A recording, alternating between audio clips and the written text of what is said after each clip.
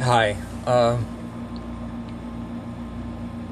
I guess just jump right in. The next topic I wanted to talk about, obvious from the title, uh, intelligent design, or the lack thereof.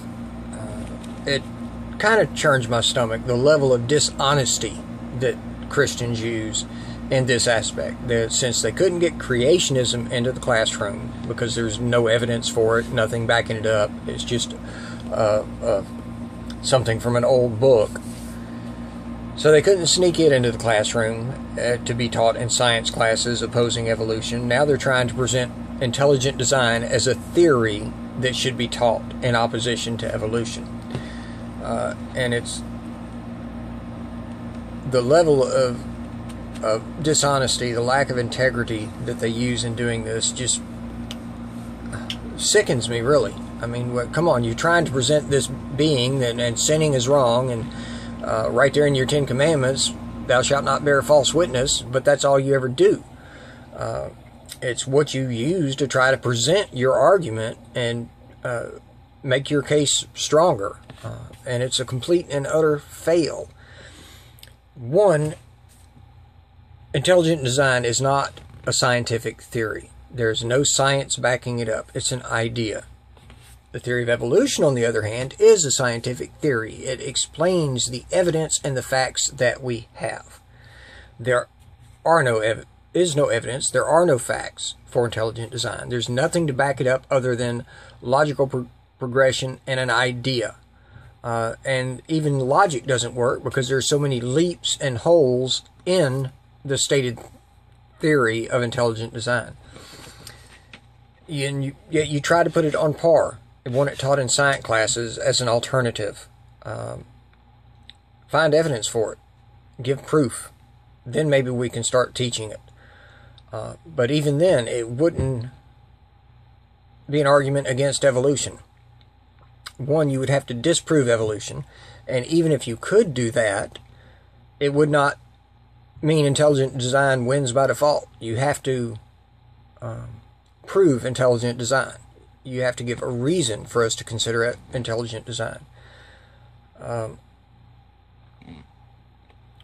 People have tried for 150 years now to disprove the theory of evolution. It still stands. Please keep trying, though, because through these challenges we learn more. We do fill in the gaps. The theory of evolution grows and becomes stronger because of these, so please keep trying. We'll wait.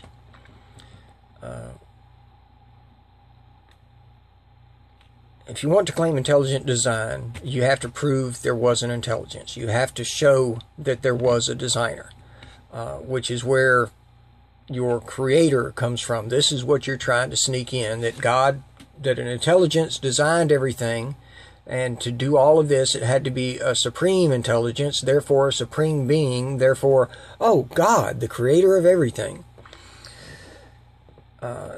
But if you want to argue that supreme intelligence, just look at the human eye. The way it is built, it's backwards and upside down pretty much. There's built-in interference in our vision from blood vessels and other things that only an idiot would design it that way. Now, evolution explains it because small changes in progression over time that still holds vestiges of the ancestral organ that it is replacing as it develops. That's an argue against the intelligence of a designer. Wisdom teeth is an argument against the intelligence of a designer. There are several arguments against anything intelligent having designed the human body or many, many other species on this planet. The reason things look like they were designed is because through evolution, the things that didn't fit died off. Natural selection. Only the things that did work within our reality have survived. That's why it looks like everything should fit together and work together and was designed this way. It's just how it happened. You still have to prove it. And I, for one, would want creationists, theists, Christians, believers, and any religion for that matter, to start having a little bit more integrity, to set a level of standard for excellence and research and presenting evidence for their claims. That's what I would like to see. The lack of integrity that they use in presenting these things to try and convince other people to accept their beliefs and start worshiping this deity is just sickening to me. The complete lack of integrity that they possess when they present arguments in this manner. Now, that's not saying that all believers don't have integrity, but when they use these types of arguments, they're severely lacking in it. They want to decry the evidence that we actually possess for evolution and say, well, it's not enough evidence, so evolution, you can't prove that it's completely true. But then they want to turn around and present intelligent design, which is just an idea with zero evidence to back it up. And it's ridiculous. It's laughable, in my opinion.